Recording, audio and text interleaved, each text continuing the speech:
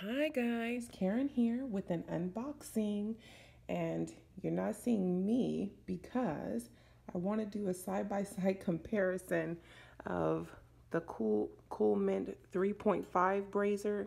I want to see how much bigger this one is going to be. So as you know by the title, I am unboxing today the 5-quart Braiser in the color Chambray. And yeah, so I just want to be able to compare this to see how much bigger this one is going to be than that one. So let's unbox. So I am kind of excited. I was waiting all day for it.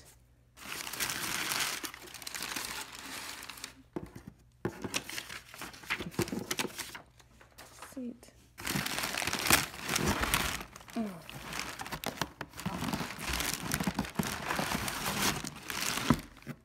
Okay, so certainly the box is bigger, so that's for sure. And yeah, so let's see. But yeah, I wanted to get the 5-quart, and now I'm gonna see how much bigger it is. Oh, okay, okay. All right, even just from here, I can, oh, this is heavy. Put that right on top on the inside. That's pretty neat. That's pretty neat. Okay, so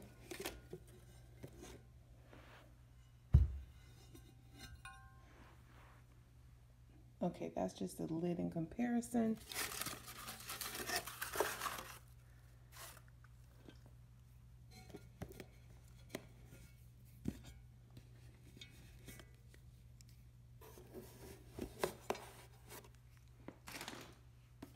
Okay, bottom half.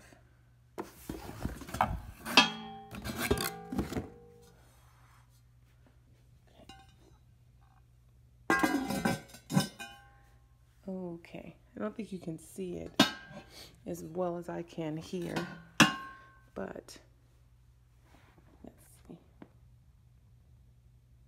So it is considerably bigger.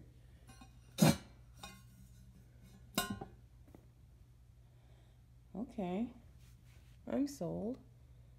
Huh. So yeah, I went ahead and got this because I thought, wow, okay. Well, it's really heavy too. And this is the color Chambray, if anybody's, and it comes with the gold handle. Yeah, so this is 5 quarts, and this is 3.5 quarts. And this is considerably bigger than this one. If you hear that sound, that's the tea kettle going off. But this is my last and final comment, though. If someone wanted to just jump from, like get a Braiser, I would now tell them if they wanted to, just to go ahead and get the 5-quart. There's considerable difference in terms of the capacity, but in terms of how much you can actually do with it, and how much more room you'll have, if you're looking for one that has more space, and the ability to cook more items, I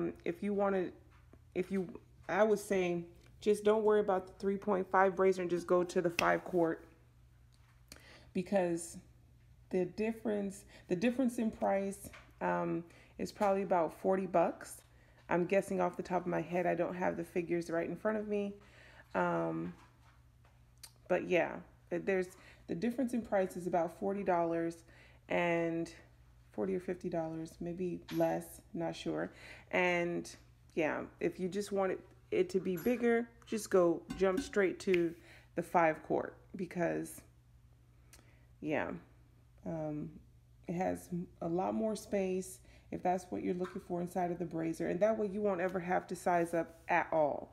But this is just me unboxing. I haven't really played around with it or anything like that, so this is just off the top of my head without any like really evaluating it. But so remember, the 5-quart Braiser is 16.5 inches in diameter, and the 3.5-quart Braiser is 15 3/4 in diameter.